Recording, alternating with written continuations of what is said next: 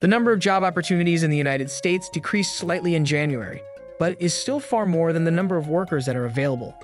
The JOLTS report from the Labor Department showed that there were 10.824 million job vacancies, down around 410,000 from December. Today, we will talk about U.S. job openings fall slightly in January, JOLTS survey. This dip happened in the midst of a competitive job market where companies are actively looking for competent applicants to fill a range of roles. Let's first review the contents of the Job Openings and Labor Turnover Survey, JOLTS, before going any further. This application offers vital information about worker turnover and demand. The quantity of open positions that firms are actively seeking candidates for is indicated by job vacancies. They function as an essential gauge of the state of the labor market. Asterisk, setting the numbers in context. Let's look at the historical background to help put the January numbers in context. There are currently a significant number of employment vacancies notwithstanding the reduction. It is imperative to acknowledge that this reduction transpired against wider economic conditions, such as disturbances in the supply chain, scarcity of labor, and evolving workforce inclinations. Dynamics of the labor market. The state of the labor market today is a result of various variables. Asterisk, mismatch between supply and demand. There is still a shortage of workers relative to employment openings. Long-term job openings are a result of employers' difficulties in finding qualified applicants for their opportunities. Asterisk, mismatch in skills. When job searchers' skills do not match the requirements of open positions, certain industries encounter difficulties. To close this gap, upskilling and reskilling initiatives are essential. Asterisk, sector variability. Different sectors have different job openings. While some industries experience robust demand, ag, technology, healthcare, others continue to recover more slowly, ag, hospitality, retail. Asterisk, labor force participation. The pandemic has influenced labor force participation rates. Some individuals remain hesitant to re-enter the workforce due to health concerns, caregiving responsibilities, or other factors. Implications for policy. The JOLTS data informs policymakers, economists, and businesses. Here are some implications. Asterisk, the monetary strategy. The Federal Reserve closely monitors job openings as part of its decision-making process. A sustained decline could impact interest rate decisions. Asterisk, workforce development.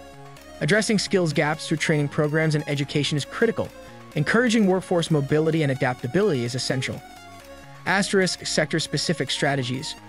Tailored approaches are necessary for different sectors. For example, supporting tourism and hospitality may require targeted initiatives. The job market is steadily returning to its pre-pandemic self. Although the slowdown in job growth paused in the second half of 2023, we expect it to renew as 2024 unfolds. After a temporary uptick over 2024-25, we expect unemployment in 2028 to reach 3.5%, right where it was before the pandemic. We forecast that labor force participation will recover ahead of pre-pandemic rates as widespread job availability pulls in formerly discouraged workers.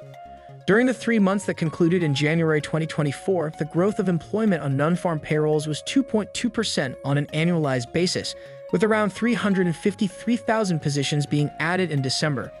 This represents a substantial acceleration from the 1.6% growth rate that was seen in the preceding 3 months, and it is somewhat higher than the 1.7% annual growth rate that was seen from 2015 to 2019. Are you still there? Then hit the subscribe button and give a thumbs up to this video. Let's continue. It is possible that the downward trend in employment that has been going on since the beginning of 2022 has momentarily slowed down. It should not come as a surprise that the trend that began in the middle of 2021 has temporarily halted, considering the robust increase of gross domestic product in the most recent quarters. As a result of the slowdown in GDP growth, however, we anticipate that the downturn will return in the first half of 2024. On the other hand, businesses will eventually look for ways to reduce their labor utilization, often known as billable staff hours. In the first half of 2023, businesses have already begun to reduce the number of hours that each employee is required to work, which has decreased by more than 0.6% compared to the previous year. We anticipate that the reduction in hours will serve as a forerunner to a slower pace during which total job increases will occur. Over the course of the previous year, there has been a decrease in the number of people employed in temporary help, which is an indicator that frequently serves as a precursor to more widespread job cuts.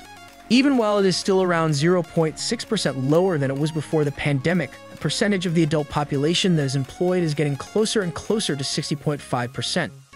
As of the 3 months that concluded in January 2024, the unemployment rate averaged 3.7%, which is a significant improvement from the levels of approximately 3.5% that existed before to the epidemic. As a result, the residual gap in employment rates is virtually completely attributable to a decrease in the number of people participating in the labor force. All individuals who are either now employed or officially jobless, meaning they are actively looking for work, are considered to be part of the labor force. When individuals no longer fit into either of these two categories, they are counted as not being part of the labor force. People aged 55 and older who ended up retiring early during the pandemic appear to be the primary cause of the persistent shortage in labor force participation. These individuals are unlikely to return to the employment because they are not likely to return to the workforce. As opposed to this, the participation rate among people aged 25 to 54 has actually slightly surpassed the levels that existed prior to the pandemic. Over the next few years, we anticipate that the labor force participation rate of older Americans will gradually improve. Nonetheless, the impact of excessive retirements will continue to be a drag on the labor force participation rate. Despite the fact that it is slowing down, hiring in the healthcare and leisure industries continues to account for a significant portion of overall job growth. People resume some doctor's appointments and sorts of entertainment that they may have avoided during the pandemic, which led to an increase in employment in these industries at the beginning of the year 2023. The employment situation, on the other hand, is currently at a level that is comparable to what it was before the epidemic. This is because the employment levels in the healthcare industry have now surpassed the levels that existed before the pandemic. As compared to the previous 3 months, which saw an annualized growth rate of 3.7%, the employment rate in the healthcare industry dropped to 3.3% in the 3 months that ended in January 2024. The increase of jobs in the government sector continued to dominate job gains across all sectors in January, despite the fact that it slowed down. In a manner comparable to healthcare and leisure, the process of catching up with losses incurred during the epidemic era is now largely finished, which means that future improvements should be gradual.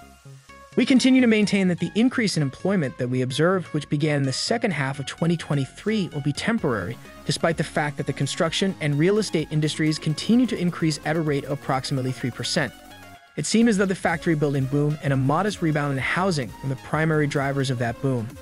During the course of the following year, we estimate that the housing downturn will return, which will result in a decrease in construction jobs. The growth of private hourly wages has averaged 5.4% on an annualized basis over the course of the past 3 months. Over the course of the preceding 3 months, this represents an increase from 3.1%. Despite the fact that the year-over-year growth rate had increased marginally to 4.5% as of January, it was still significantly lower than the peak of 5.9% that it reached in March of 2022. This is slightly more than the 3.5% that is consistent with the Federal Reserve's target inflation rate of 2%. This is it for today. If you liked our content, let us know and do subscribe to show your support. Goodbye.